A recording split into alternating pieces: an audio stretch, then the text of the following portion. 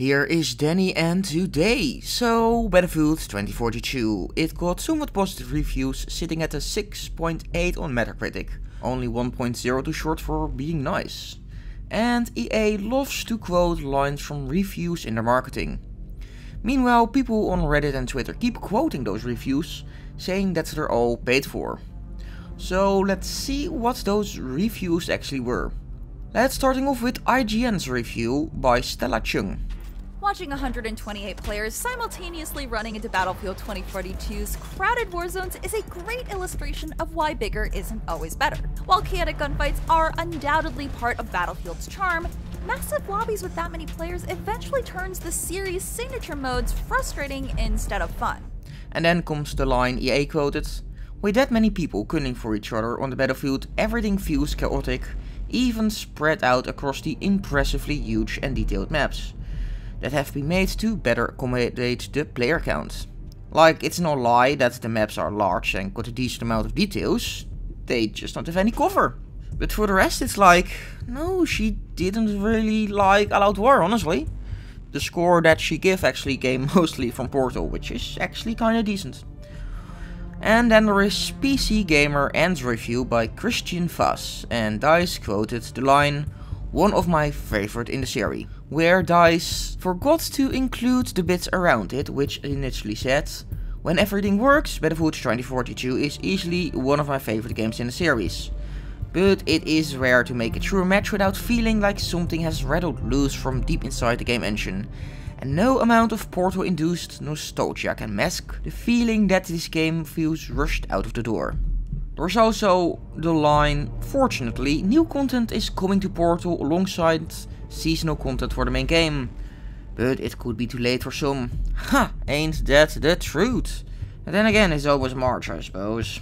Christian, his bio reads that he really loves Hearthstone and Spelunky, so how many hours does he actually have in Battlefield? I don't know.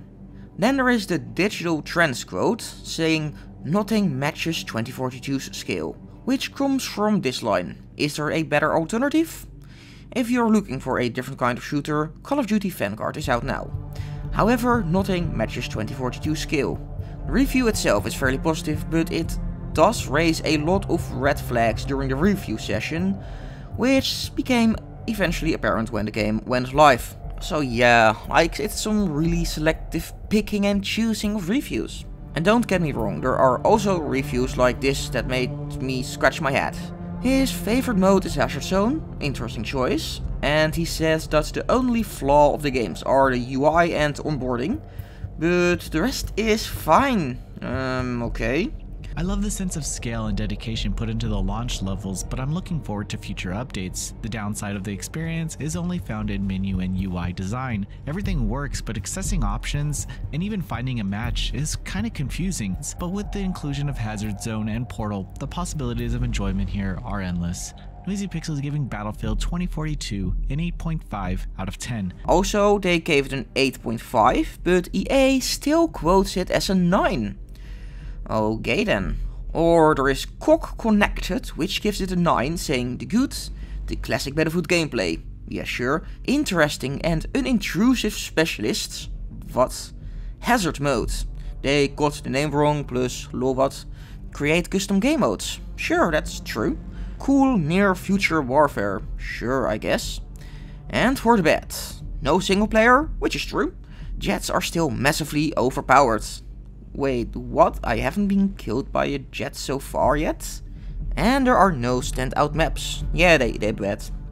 Like, reviews like those from smaller sites really make me scratch my head, but generally, bigger publications seem to be reasonably fair with the words.